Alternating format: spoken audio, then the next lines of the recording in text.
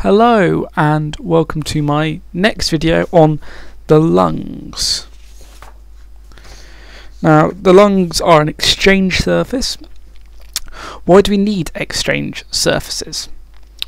Well, because we need to absorb useful products into our body, such as oxygen, glucose, water, and we need to remove metabolic waste, such as carbon dioxide.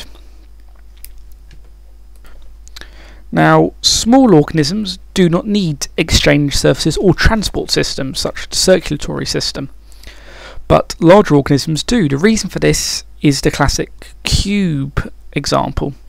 You have a cube length, just one arbitrary unit, so 1 by 1 by 1. The surface area is 6 because there are 6 faces, 1 times 1 for each, 6 times 1 is 6. Volume is 1 because 1 times 1 times 1 equals 1. So the surface area to volume ratio is 6 to 1. If you increase the length of the cube to 2, you get a surface area volume ratio of 3 to 1. If it's 3 for the length, 2 to 1. And if you get up to 10, it becomes 6 to 10, which is 3 to 5, which means that the surface area is smaller than the volume. Now, what this actually means is that for a small organism, it's got a large amount of surface to get all the molecules in for its relatively small volume. As the organism increases in size, its volume increases, but its surface area doesn't increase as much.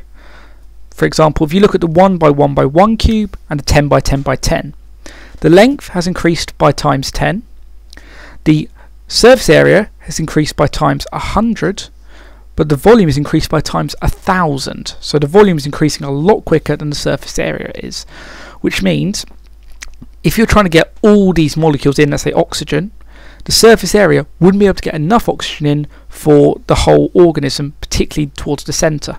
So for us, for example, you'd get enough oxygen on the skin, but near the heart we wouldn't get enough if we didn't have a transport system and exchange surface.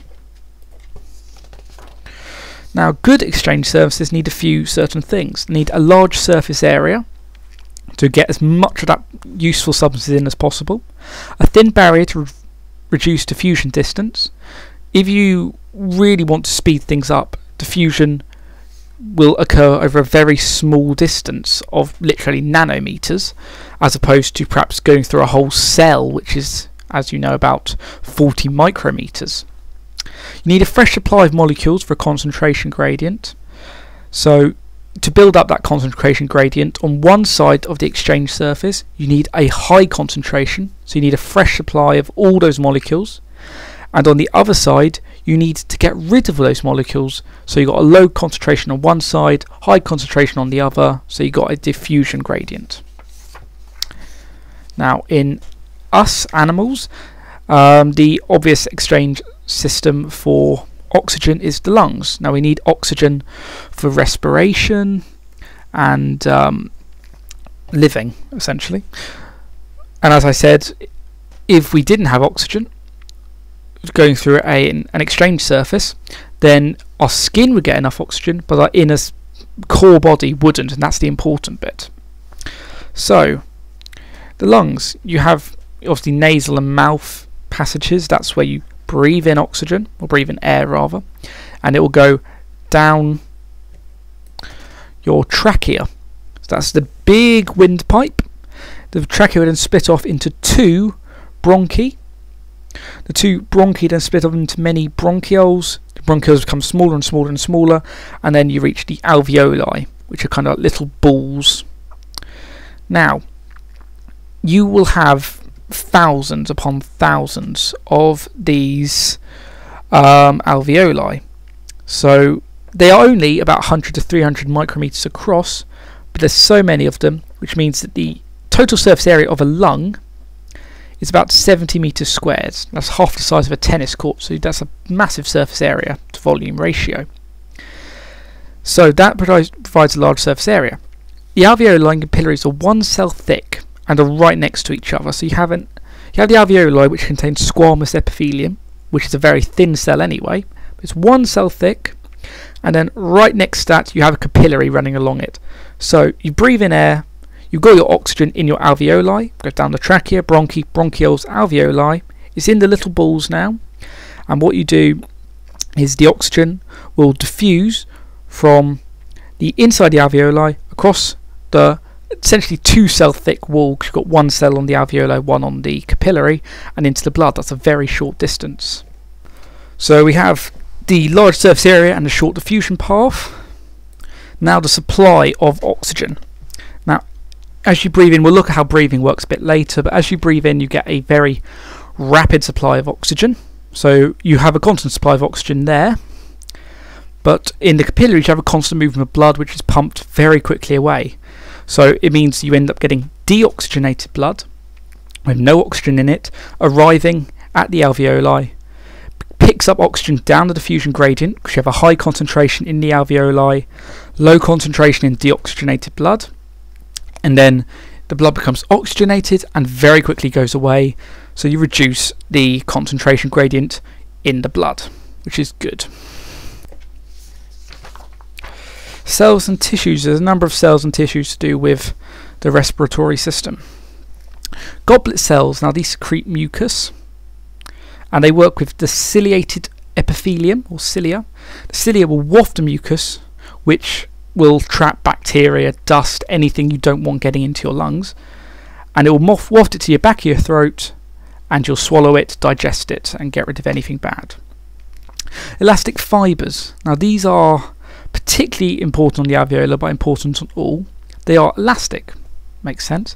So what they do is they can expand, increasing the volume, and then recoil. So they'll kind of suddenly retract, pushing air out. Very important to use the word recoil. We'll look at why they're important a bit later. Smooth muscle. This controls diameter.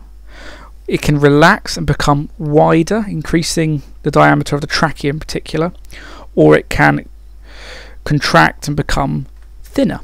So that is quite important. For example, if it is you're breathing in a high concentration of carbon monoxide, if you constrict and contract the smooth muscle, the airway is not going to be as high as it was before, so you get less of that toxic gas into you. And also it can be quite important if you're running and you need to get more oxygen into you, so you can increase the size of the diameter. Now the area inside the trachea, the bronchi, the bronchioles, that's the lumen. You'll see that a bit later when we do blood vessels. So that's smooth muscle, and then rings of cartilage. We'll look at this later in transporting plants, but cartilage has a very similar effect as lignin in xylem vessels. In fact, when I was doing F211 last year in January, the first paper I did, we got 3-mark question: what is the role of lignin in xylem vessels? Next question: what's the role of cartilage in the trachea? Which essentially had almost exactly the same answer. It was a very stupid extra 3 marks, but it was pretty much the same answer. They provide strength, support, prevent collapse of the airways, because when air pressure decreases, it will stop it collapsing. But it doesn't form a complete ring, it forms a kind of C shape, as you'll see a bit later, and this just allows a bit more flexibility. So now trachea, I'm just going to give a kind of rundown of what each of these sections have. Trachea, that has the C-shaped cartilage, smooth muscle, elastic fibres, goblet cells and cilia. Next, bronchi, they have small pieces of cartilage but not in the C shape. They have smooth muscle, elastic fibres, goblet cells and cilia. Bronchioles, now this pretty much except the smallest bronchioles, normal bronchioles, smooth muscle, elastic fibres, goblet cells and cilia.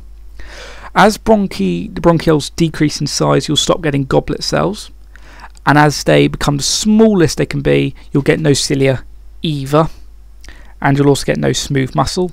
And then finally the alveoli, this you just have elastic fibre, and of course the squamous epithelium. There's no cilia, no goblet cells, no smooth muscle, no cartilage. Breathing. Now, taking in air is inspiration, breathing out air is expiration. So, a few things you need to know: intercostal muscles and the diaphragm. Now, if you think of how the rib cage works, the intercostal muscles are on the kind of stuck to the outside of the ribs. so they'll be outside the lungs. The diaphragm is underneath. So if you kind of think of it like a semicircle, your diaphragm will be underneath your rib cage as a line, and then it kind of curves up the same shape as your ribs, and then there'll be a little gap at the top, obviously, for the trachea to come down. So the intercostal muscles and the diaphragm muscles contract when you're breathing in. This causes the rib cage to move up and outwards. I remember in a GCSE exam I got a similar question on this, and I spent about a minute breathing just to check where the rib cage went. So if that works. So as you breathe in, you always naturally feel as you're going up and your rib cage is going outwards. The diaphragm flattens. All this does is increases the volume in the thorax, that's your chest. Now, if you do physics and gas laws and stuff, as pressure decreases, as volume increases, pressure will decrease, because you'll have the same amount of molecules in a bigger space, so there'll be less pressure. Now, as the pressure decreases, this creates a pressure gradient. So air will flow in. So as you're breathing in, you expand, increase the volume, decrease the pressure, and suddenly lots of air will flood in. Now, this is an active process. It requires energy in the form of ATP. Then expiration. The intercostal muscles and diaphragm muscles relax. This causes the ribcage to move downwards and inwards. The diaphragm curves up. This decreases the volume.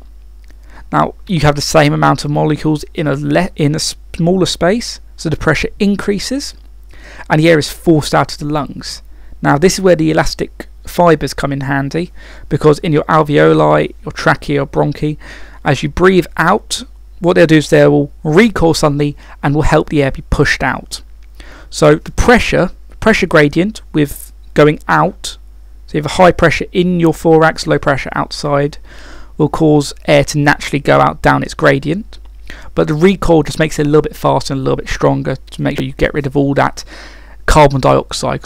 One thing I forgot to mention, obviously oxygen's going into your blood. In deoxygenated blood, in your alveoli, the capillaries, you will have carbon dioxide diffusing from the capillaries into the alveoli and is then forced out in expiration. This is a passive process. It does not require energy in the form of ATP. You do need oxygen. That's quite important. Lung volume.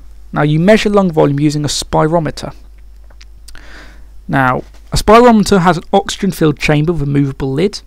The person breathes through a tube connected to the oxygen chamber.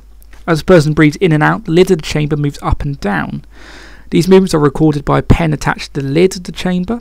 It writes on a rotating drum, creating a spirometer trace. Now, you've all seen that's kind of that, just one that goes up and down. It's the same sort of idea when you have in like sci-fi films, when ghosts arrive, you have that kind of pen moving very quickly. It's that sort of idea. That makes sense. Now, some safety things. They might ask you, how can you make it safe? You need to use soda lime that absorbs CO2, because you don't want people to be breathing in CO2. Sterilise the mouthpiece and use medical grade oxygen, not just any old oxygen. Also, make sure the person has no breathing difficulties, heart problems, or any other medical faults. And this is the kind of trace you get, which is very badly drawn. Now, a few definitions. Tidal volume is the volume of air moved out of the lungs with each breath when you are at rest. It's approximately 0.5 dm cubed. A dm cubed is a litre, so half a litre, and provides the body with enough oxygen for its resting needs. Vital capacity is the largest volume of air that can be moved into and out of the lungs in any one breath. It's approximately 5 dm cubed, or 5 litres, but varies for loads of reasons. So if you're a smoker, you will have a decreased one. If you're unhealthy, dietary problems, you'll have a decreased. Obviously, if you're smaller in stature, you will also have a decreased vital capacity. But equally, if you are tall, if you are someone who does a lot of sport, who does singing, anything that uses breath a lot, you will have a higher vital capacity. Residual volume, that's at the bottom, is the volume of air that remains in the lungs even after the biggest possible exhalation. It's about 1.5 dm cubed. No, I've made it look about 1, but it's about 1.5 litres. You cannot breathe that out, because if you did, your lungs would end up collapsing and you would die. So that's not good. Dead space is the air in the bronchioles, bronchi and trachea. There's no gas exchange between the air here, but that's not shown in the lung capacity trace.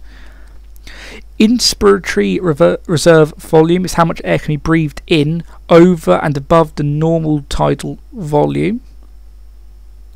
So, for example, now this is the amount of air that can be breathed in above the normal tidal volume. So you breathe in like that, and then you can go breathing that a little bit more. Expiratory reserve volume is the amount of air you can breathe out after you've breathed out. So you go, that's tidal, and then even more, because I'm sure you wanted to hear me breathe.